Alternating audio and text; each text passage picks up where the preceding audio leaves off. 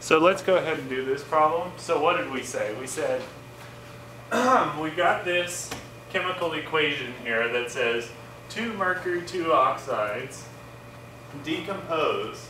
So hopefully you guys see this is a decomposition reaction, right? So every reaction you guys should be thinking about all of this stuff that you learned. But anyways, mercury 2 oxide decomposes into giving you 2 mercuries and 1 oxygen molecule. Okay, so that gives us a lot of information in that chemical equation. So what our problem says is we've got 1.43 grams of mercury 2 oxide. What is the total mass of oxygen that we'll make if the reaction goes to completion? Okay? So the first thing we're going to have to do is figure out what the mass of mercury 2 oxide is. Okay? So when we do that, we gotta, how do we do that? We look up at the periodic table, right?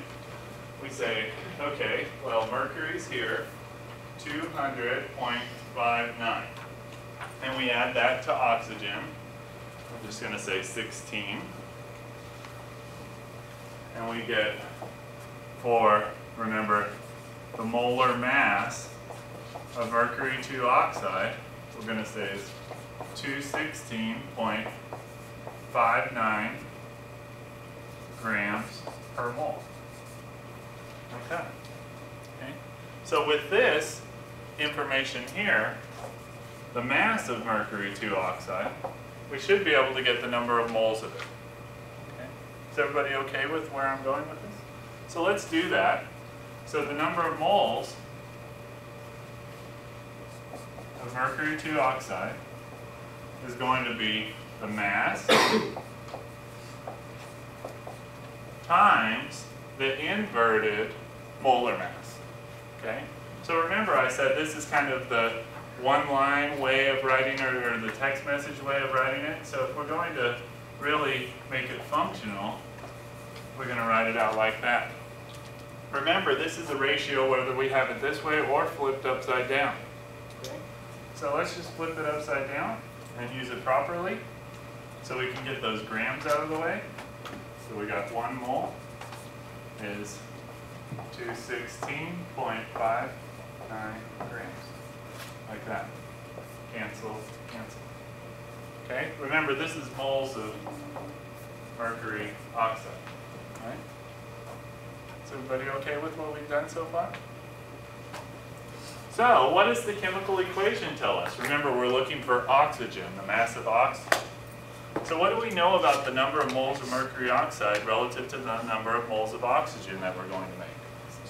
2 to 1 ratio, right? So, remember, just like what we said in before we turned on the video, we can make another conversion factor out of that, right? So 2 HGO, or we'll say 2 mole HGO equals 1 mole O2, like that, right? So what do we do here?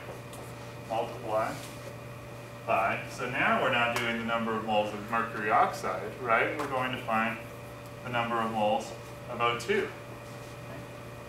So we've got 2 moles mercury oxide, 1 mole O2, like that. Okay. So what did we do before, or what are we doing now? Cancel, cancel to find the moles of oxygen. Is everybody okay with what we've done? Remember, it's like going across a river. Step on the next stone, step on the next stone. If you try to jump to the very last stone, you'll probably jump into or fall into the river and float downstream. Okay? But this is not what we wanted, right? What did it ask for? The mass of oxygen, or the grams of oxygen. Okay? So this is the moles of oxygen. So instead of the number of moles, so N is like the number. That's why I'm using that. Let's look for the mass of oxygen. Do we know something that converts the number of moles of oxygen to the mass of oxygen? What is that? What is it called? Not of oxygen, it's called the molar mass, right? The molar mass, okay? So it's going to be, well, 16 times 2, right? So it's going to be 32. So what do we know? The molar mass of O2 is going to be 32.00 grams per mole. Okay. So we've got 1 mole O2 equals 32.00 grams of O2. Cancel, cancel. And is that what we were looking for? The mass of O2? At least placate me, guys. Tell me. Yes. Yeah, right? Okay, cool. So, if we do that, right, what are our units here? Grams of O2, right? Let's calculate it now. So, 1.43 times 32 divided by 216.59. Divide that number by 2, and I get the number 0.1056. And is that the right number of sig figs?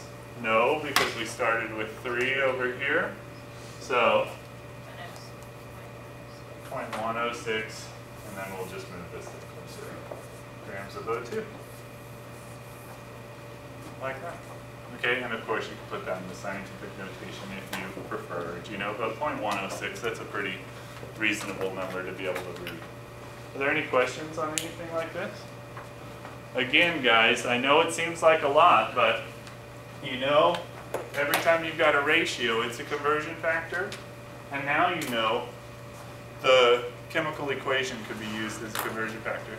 The other thing that's very important is to remember molar masses convert moles to grams, grams to moles, okay? So you can use that going from grams to moles here, but remember, this only tells you moles to moles, okay? So you can't do like what you were trying to do at the beginning, say, because we got this many grams of this, well, we have half of that many grams of oxygen, because they weigh different amounts, okay? It's like saying, I don't know.